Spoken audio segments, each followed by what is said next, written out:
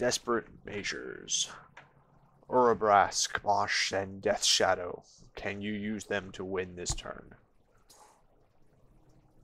We'll see.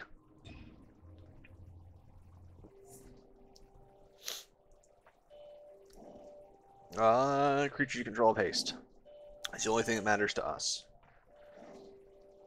Second artifact, Bosch the Ironborn deals damage equal to the sacrificed creature's converted mana cost to target creature or player. Where X is your life total.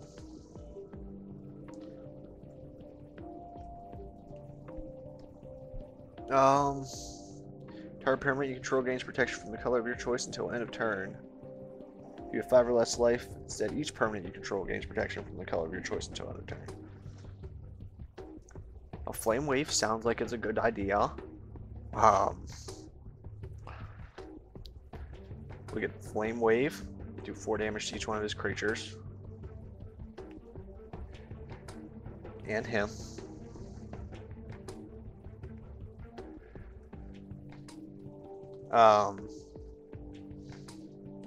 Enter battlefield, pay any amount of life, put an XX Black minion.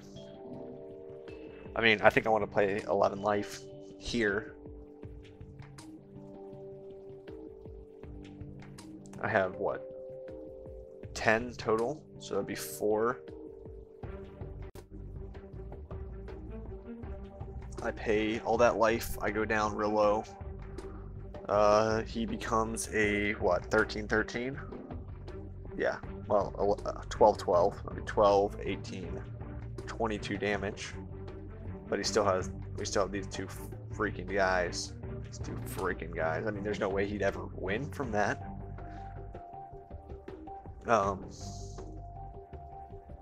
I could Quake for 4.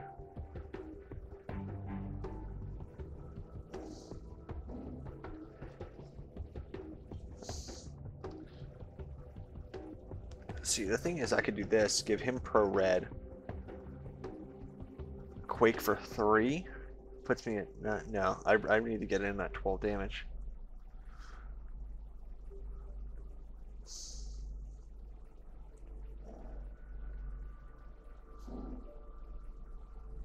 Huh.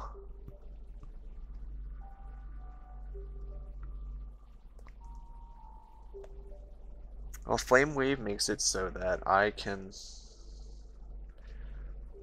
because that's what, 7, 8, 9, 10. I mean, that would wipe the board. But it doesn't help me. This gets me down real low. Gives me the option to play a... What if we did it to... I have what? 10 mana? So to the point where I could do it for 1. If I did 10 mana on this guy. Put out a creature. And did 1 damage to every creature on the board. Don't think that helps me, unfortunately.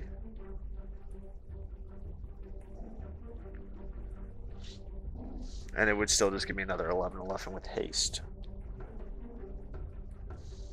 And proc blue. So, all my creatures would have proc blue. So I can only block 2 creatures, which would probably be the 2 11/11s. And then he would take 10. I need to be able to Quake for 5. So that's 6 mana. So I can do 4. Get myself down to 6 life. And then... So that's 5 mana. So that gives me 5. I can do 4. And then proc blue. So I can do this, go down to 5 life. Let me see. That gives me 1, 2, 3, 4, 5. So I go down to 4. I go down to 5 life. So I want to pay 7.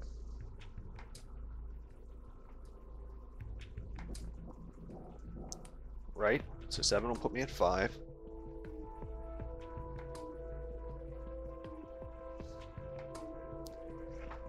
I Earthquake for 4.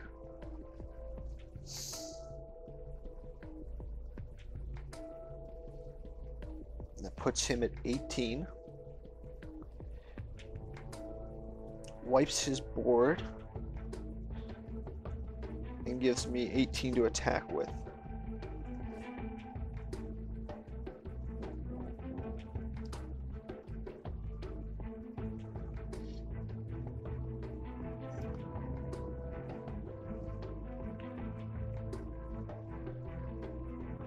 Faith Shield.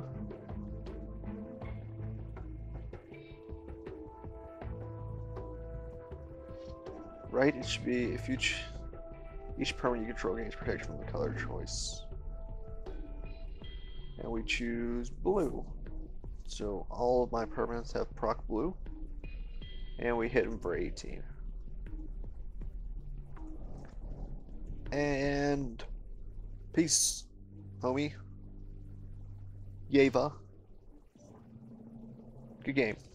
Alright, on to the next one. What's going on, guys? Spark here, and we're back with Sculpting the Perfect Warrior.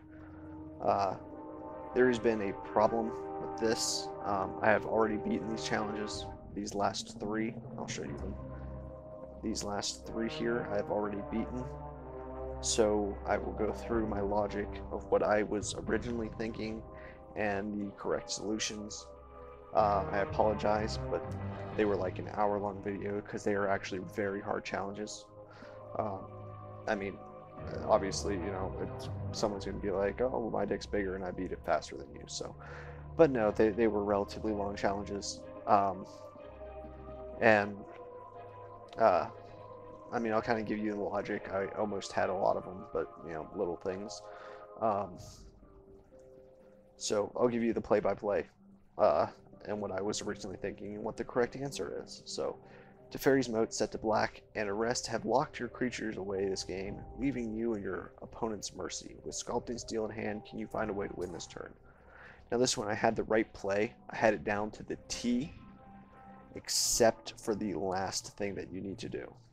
Okay, so originally I'm sitting here going, okay, well we've got this creature, it has first strike, and it's very scary. We obviously can't let it do anything. We have a Metamorph in hand and we were at 1 life. It costs 2 to play him. So, what I was thinking was, we equip this over here. Sack it to a creature. Boom. Sculpting Steel, copying Batterskull. This was the one that I did this 100 times. Want to draw a card? Yes, we want to draw a card, because drawing cards is good. Equip this over here. Kill the creature, because obviously we can't get through for any damage otherwise. Boom. So Phyrexian Metamorph comes out. Now we go back down to 1 life. We're like, hey, I'm going to copy that guy. Play our spells. We have this. Draw 2 cards. Now, originally I was thinking, originally I had the right idea. We played the Sword of Feast and Famine. But I was thinking, what if we could get him for Sword of Body and Mind? You know, he has more cards than we could ever imagine. It doesn't matter. We could get out the 2/2 and use it to sack and do damage, because we can get him down really, really, really low with this setup. And this is the correct setup. And I was like, I can get him down to just a few health. You know, I wonder if that's the right play. I also tried drawing as many cards as possible to try and get the repulse off. Didn't work. So equip everything onto the Pure Steel, because Pure Steel is a beast. It's very important that your land's untapped because you have to replay cards.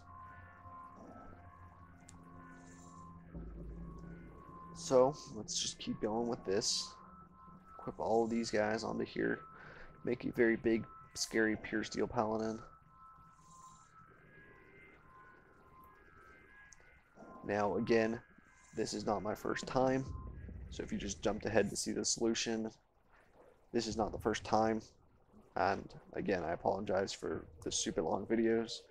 And I actually had re-recorded them, and the audio wasn't there. So, good times with this whole setup here. So we attack for that, get in for 17. He goes down to 3.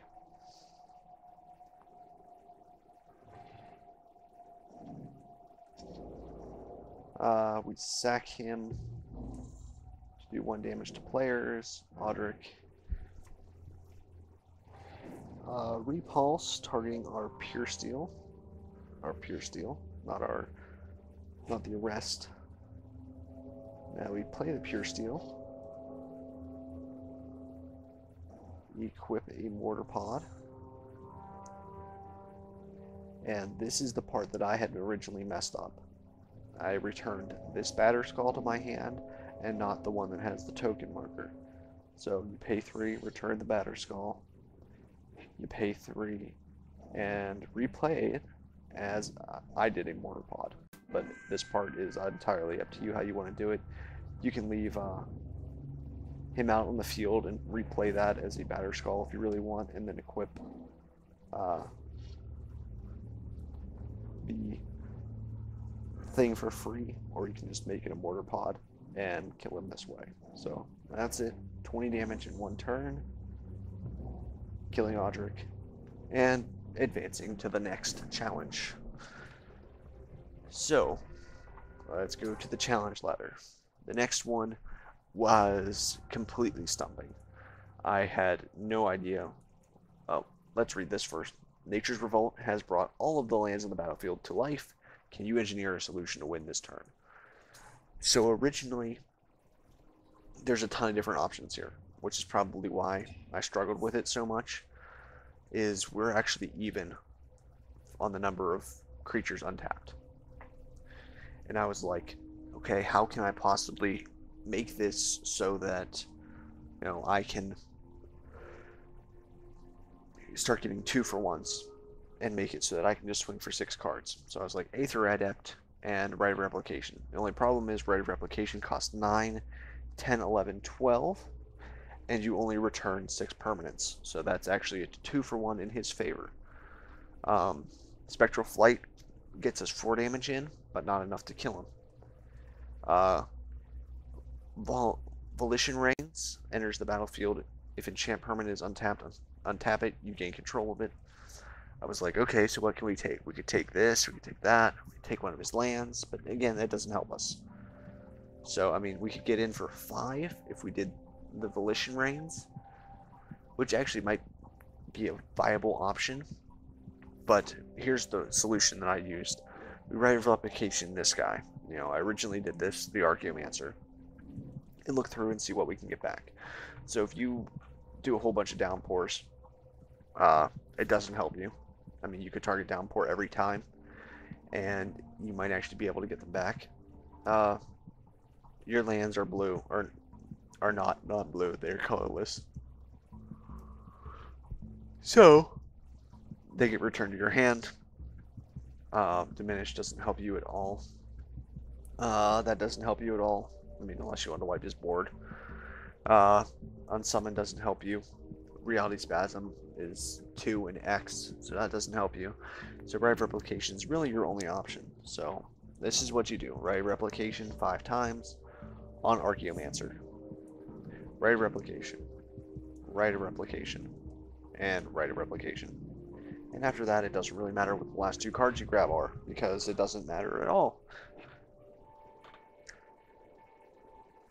So, let this go through its thing.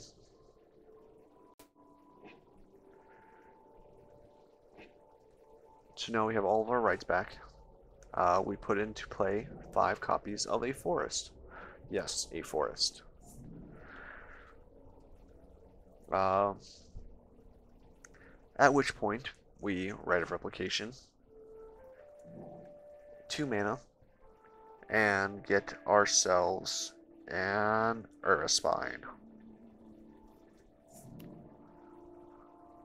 And now you cannot use his ability because these have summoning sickness like Dryad's Arbor. If you remember Dryad's Arbor, I think it was in Future Sight block, that area time shift block. But it was a land, it was a 1/1 that was a land. So what we want to do now is we want to put in a copy that is Acidic Slime. Acidic Slime is Death Touch, destroy an artifact, enchantment, or land. So he enters the battlefield, we destroy this enchantment. These become lands.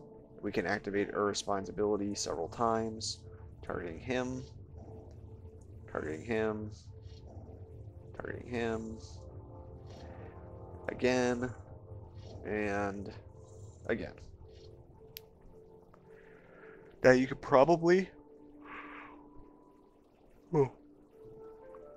excuse me, you could probably do things differently if you really wanted to. You could probably cycle through lands and Spectral Prism him if you went for the Acidic Slime first. You just gotta make sure you don't tap too many of the forest. But that way it's just easier. Gets us in for 6, and we win. So, no, you actually could not use Volition Reins. But there's the damage. That's the game. Let's go on to challenge number end. So, Goblin raiding. It's goblins versus angels. Use your goblin army to win this turn. Okay, so here's my problem with this challenge. This challenge would never happen in real life. 90% of the time. Here's why. Because you would use Temple Bell right away and say, do I have an out to deal with these Baneslayers? Do I have a way to deal with these Baneslayers? And Lava Axe is on top of your library. So, Lava Axe is on top of the library. You know, you can hit for 10 damage, roughly. Get shot for 12, and then be like, okay, well, I can't win this game. So, what you need to do is do that first. Okay, that's the most important thing, is play him first. That gets rid of the Lava Axe, and now you Temple Bell. So this is one of those super situational things that, you know, you're never going to do. No. So, no, it's just, it doesn't seem like it'd be my logic to do that first. So now that they're out there, you want to keep the 5 mana for Chandra's Fury. We want to declare attackers, swing with the team.